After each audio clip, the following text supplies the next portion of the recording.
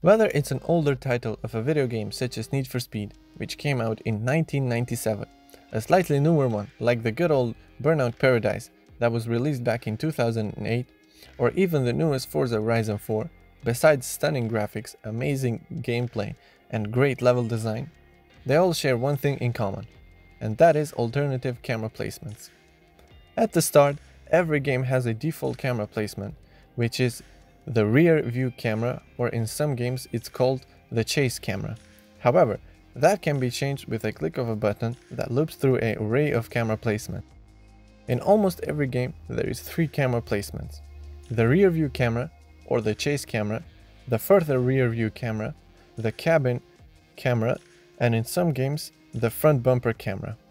In this video we're going to take a look at how to set up a camera array system, explore update options, and smooth camera transitions. As always, the script will be free to download in the video description. Let's get started.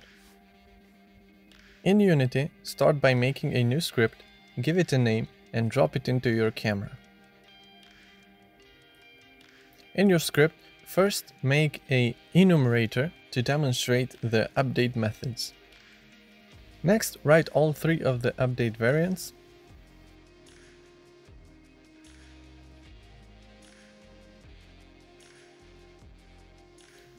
And for the camera behavior, we will build a separate method. In here, I'm referring to the controller script. You totally don't have to do this if it works fine without it.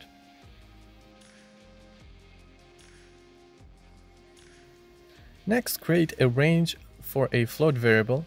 We will use that later to vary the smooth time at the smoothDamp function. Declare a new game object that later on we're going to use as a reference point for the lookat function. Add the camera behavior method, build a smoothDamp function and a lookat function.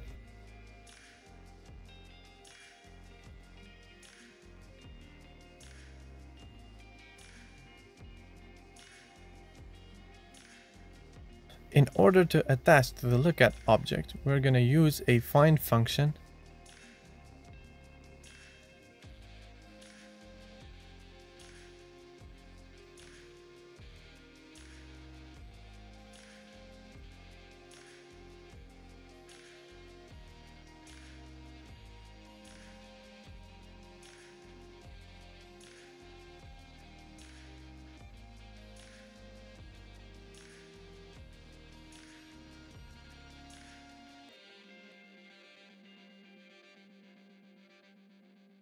After adding conditions to the update methods, we can now test them.